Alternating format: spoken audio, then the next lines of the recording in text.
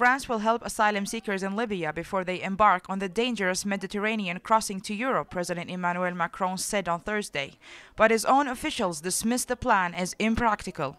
Mr. Macron said France would open centers in Libya before the end of summer to process asylum applications. بالنسبة لماكرون والفكر الذي يتبناه ماكرون في تنفيذ هذه الخطوة، يعني هناك شيء على المدى البعيد، يعني منذ بداية الأزمات في كل الوطن العربي كان هناك فكرة طرحتها أوروبا في أن تكون لها مراكز لحماية أوروبا أو لردع أو لتحصين أوروبا، خلينا نقول، من عدد من اللاجئين، أو يعني الحد من عدد اللاجئين غير الشرعيين أولا، ومن اللاجئين ثانيا لأسباب كثيرة، أولها الضغط والعبء التي تتحمله أوروبا. The idea was to create hotspots to avoid people taking crazy risks when they are not eligible for asylum. Mr. Macron said during a visit to a refugee shelter in Orly, central France.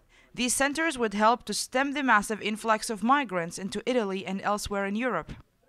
However, the president's own officials immediately cast doubt on whether the plan could be implemented or not, pointing out that security was not yet good enough in Libya. هناك مشروع خلفه، يعني لم يأتي بجاذبيته أو بشخصه المنعزل عن المشروع الذي يدعمه. ماكرون يحمل مشروع، يعني لديه خطة أو هدف أن يسعى إلى أن تكون فرنسا أو تعود فرنسا لدورها الريادي تاريخيا كدولة كبيرة في أوروبا وكقطب في العالم، وخاصة أن فرنسا بعد خروج بريطانيا من الاتحاد الأوروبي. But Mr. Macron's announcement came 2 days after he talked in Paris between the leaders of Libya's two main factions, who agreed to a conditional ceasefire and elections. C'est un processus qui est essentiel pour l'Europe tout entière.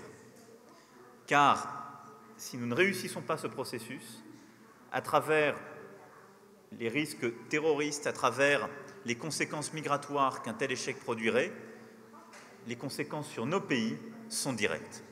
Other EU countries are reluctant to back Mr. Macron's plan to deal with asylum seekers in Libya, but he said France was prepared to go it all alone. This is Farah Al Hashim reporting for KTV2 News, Paris.